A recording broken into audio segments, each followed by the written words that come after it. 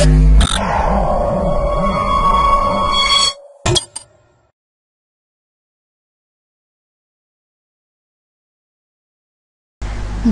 to myprojectbazaar.com.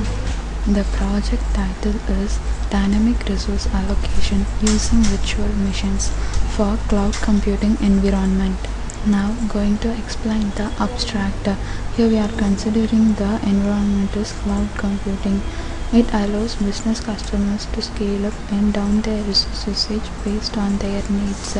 Here we are presenting a system that uses visualization technology to allocate the data center resources dynamically and also minimizing skewness. It helps to combine different types of workloads, and also we develop a set of heuristics that prevent overloaded in the system effectively and also saves energy.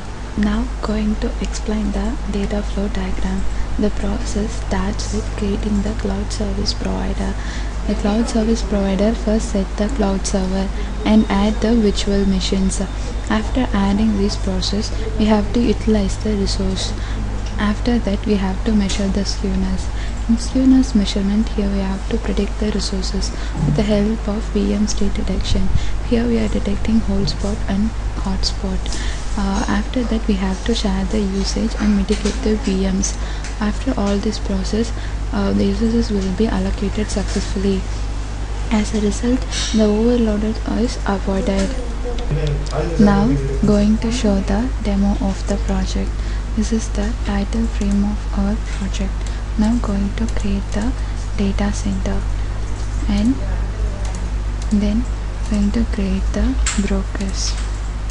Then have to create the virtual machines. Then virtual machine submitted to the respective brokers successfully. Then provide the jobs. Now jobs are created successfully to the respective brokers.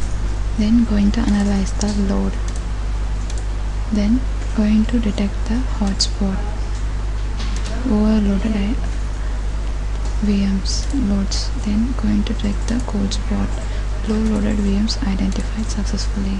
Then going to predict the resources using maxmin algorithm. Now the maxmin algorithm is applied to the created process. Now loads are scheduled successfully. By clicking view button, we can view the further process.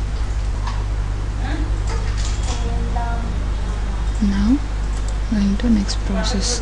Now going to apply the black-gray scheduler algorithm to predict the resources. Now loads are scheduled successfully. By clicking view button, we can view the current load.